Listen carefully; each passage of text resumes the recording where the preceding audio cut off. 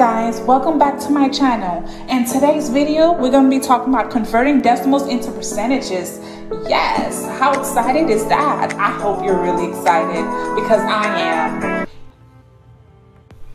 Also, we're going to be doing a few questions where it's going to start off a little bit easy and then we're going to do a little bit of intermediate levels. And I am so positive that you're going to get it on the first time. So just follow along and let's get started into the video. So the first question here is 0.93 times 100. We're going to look at this very closely. And it's a simple question, but we're going to convert it so it can be into percentages. Remember that. Okay. And we're going to look at 0.93. What place is the 9 in? Okay, you're correct. It's in the 10th place. What place is in the 3 in? You're correct again. The 100th place. So we're going to times it by 100. We're going to get 9,300, or you can say 9,300. We're going to move that decimal place 2 places to the right, and it comes out to 93%. This is your answer to the first question. How simple was that? Okay, we're going to get to the second question now. Look at the decimal number, which is on 0.1958. I'm going to show you how to do it. And remember, percent means per 100. So we're going to move the decimal places 4 places to the right. 1, 2, 3, 4. You see, that wasn't so bad at all. You see how easy it's getting? But now we're gonna set it up in an equation. So that's where it gets just a little bit tricky, which I mentioned it's gonna be just a little bit of intermediate levels, but it's still simple. And we're basically going to set it up in an equation. So where X is the 0.1958 as a percentage equals to X over 100. And 0.1958 will be over 1. Okay, like the shortcut that I taught you is very easy to remember. It's basically like the first question. It's moving in decimal place few places to the right. And after you times it by the 100, and that's the second way to doing that problem. Hopefully you can let me know which method you prefer to do.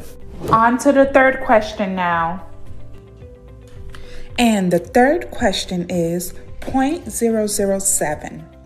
What place is the first zeros in? The 10th place. You're correct. Okay. What place the second zero's in? The 100th place. You're right again. What place is the 7 is in? The 1000th place.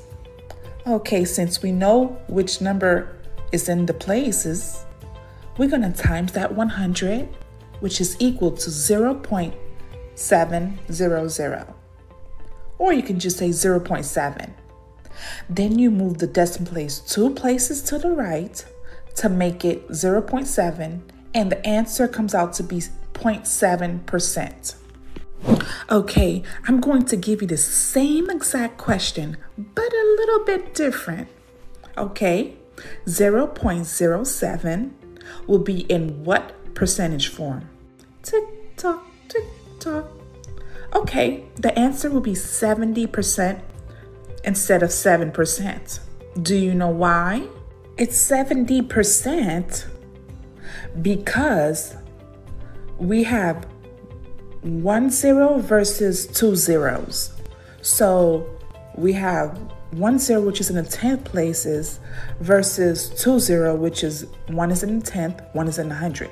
We have 10.7 versus 0.007. Do you see how important where the numbers are placed? It's very important. And that can make a big difference in any question. Okay, next question. 0.41. What place is the 4 is in? You're right, 10th place. What place the 1 is in? 100th place. Correct. Okay, so now we're going to times that by 100 and we get 41%. So that's it for today's video, and I hope you guys understood the whole concept of converting decimals into percentages. And if you didn't quite yet, that's fine too. I just hope I helped in some way, and every bit counts. And remember, math is just not a number. You use it in your everyday life. Critical thinking, problem solving, effective communication, reasoning. Math is very important. And it's just not a number only.